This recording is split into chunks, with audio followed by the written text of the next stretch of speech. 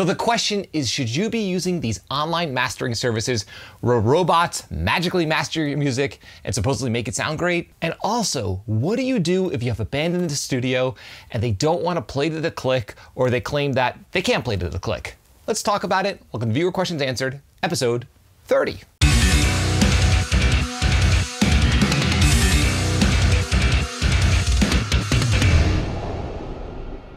So without any further ado, let's jump into this excellent group of questions submitted by my loyal subscribers. And our first question here comes from Flo. Hey Bobby, just one question. I use room mics for drum recording. It's mostly a stereo pair, but sometimes just mono. Is the EQ and compression settings in your drums instrument group within your PDF the way that you deal with overheads only? Where do you get that glue from then? All the best, Flo. Okay, well, Flo, this is an excellent question.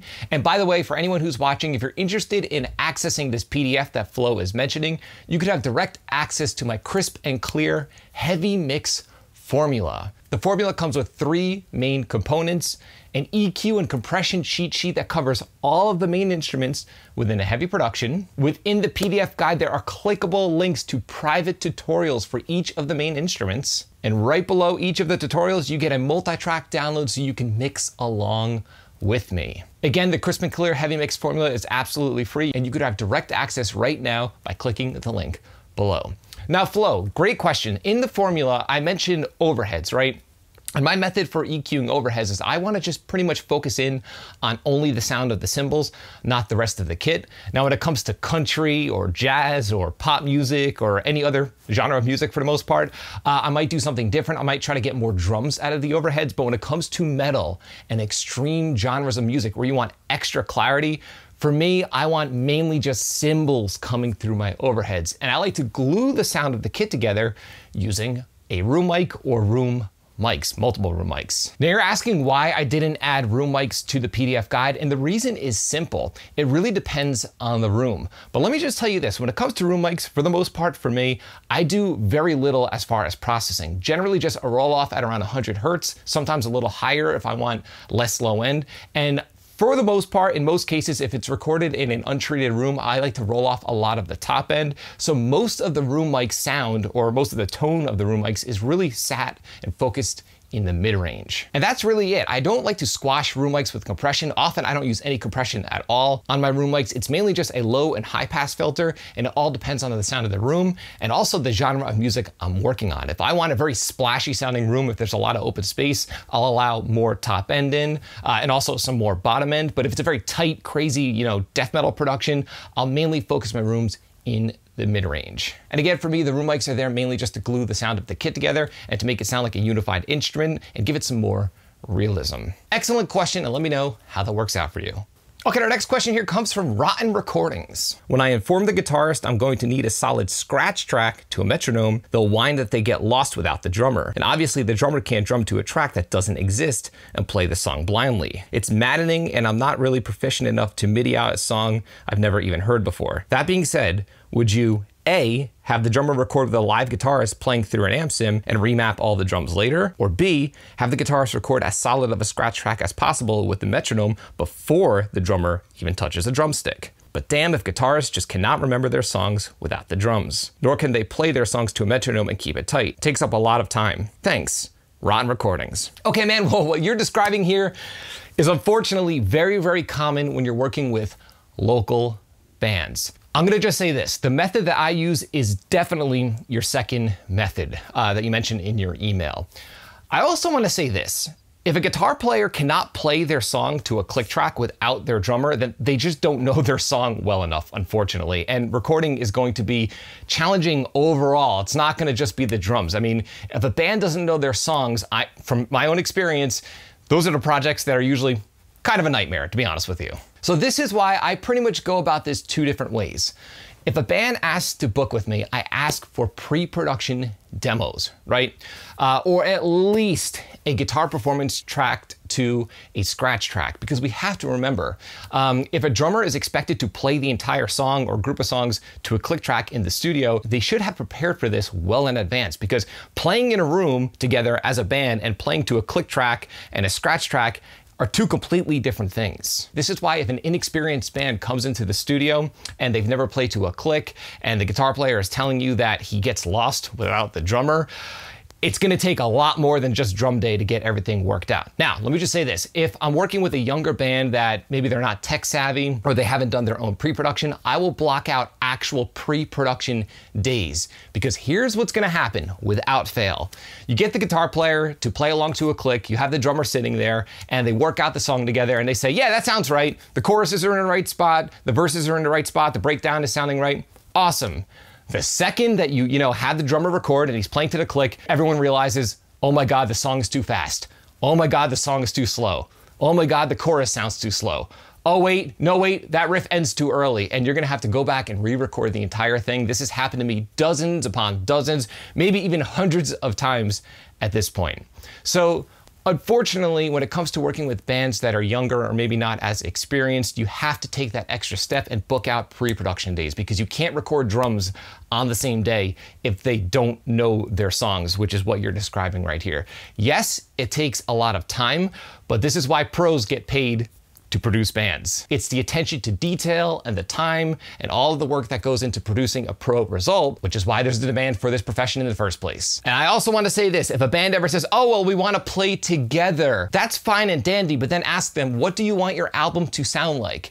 If they send you a copy of The Grateful Dead, cool. If they send you a copy of, Van Halen 1 or Old Black Sabbath, totally cool. But if they want to sound like Periphery, if they want to sound like a tech death band, forget about it.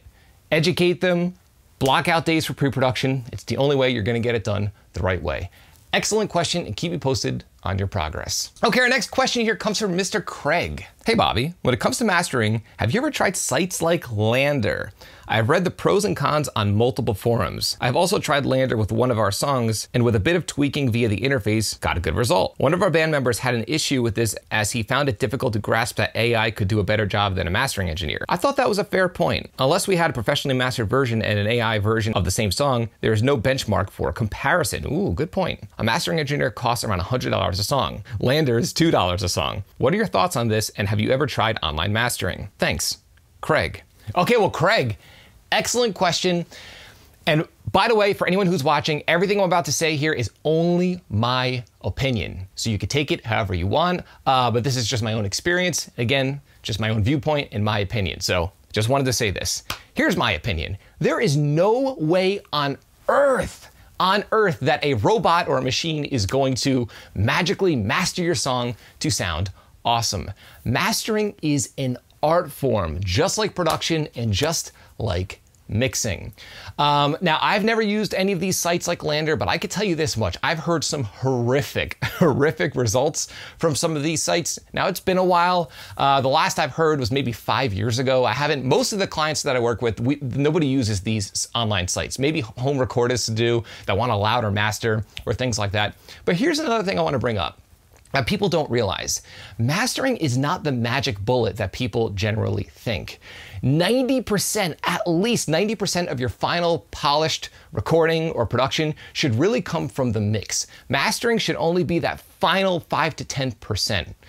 Maybe a little bit of level, maybe a tiny bit of EQ. If you have a product that you're not happy with, mastering is not going to fix it. I can tell you that much. I've worked with a bunch of different professional mastering engineers, and I master my own work at this point, and most of it comes from the actual mix. So my opinion is this. Now, I love working with great mastering engineers, especially if I'm working with a band that wants something printed to not only digital, but also to vinyl. I always prefer to work with a mastering engineer that specializes in the format, like vinyl, but I would never trust something that's AI like that. I would rather just master it myself, because again, I've heard of people getting lucky, but a lot of the times they get lucky because the actual source was okay. And at that point, you might as well just use a plugin like Ozone and master it yourself.